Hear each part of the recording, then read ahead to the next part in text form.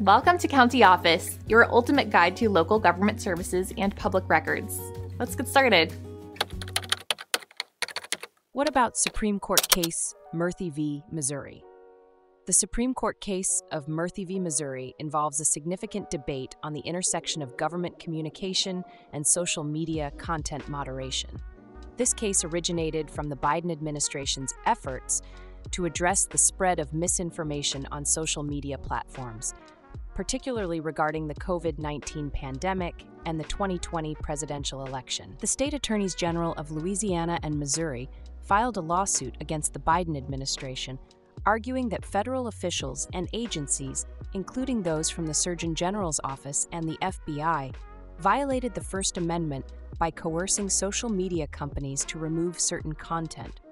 The lower courts had initially ruled in favor of the plaintiffs, with a Louisiana District Court judge issuing an injunction against administration officials communicating with social media platforms. However, the Fifth U.S. Circuit Court of Appeals narrowed the scope of this ruling. The U.S. Supreme Court ultimately ruled in a 6-3 decision that the plaintiffs did not have standing to seek a preliminary injunction. The court held that the plaintiffs failed to demonstrate any harm resulting from the government's communications with social media platforms, and that any such harm would not be resolved by the injunction sought. Justice Amy Coney Barrett, writing for the majority, emphasized that social media platforms continued to exercise their independent judgment in content moderation decisions, even after consulting with federal officials. The ruling did not address whether the First Amendment restricts government engagement with private speech, but highlighted the importance of factual information in such communications.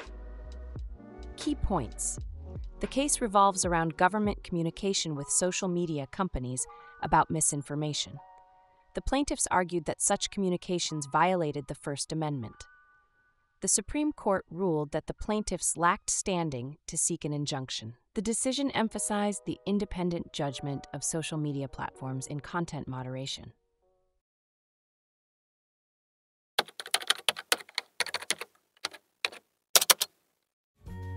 To learn more, check out these links, which you can click in the description below. And feel free to comment your questions. We're here to help. Thanks for tuning into our video. Please like and subscribe and leave a comment below. See you in the next video.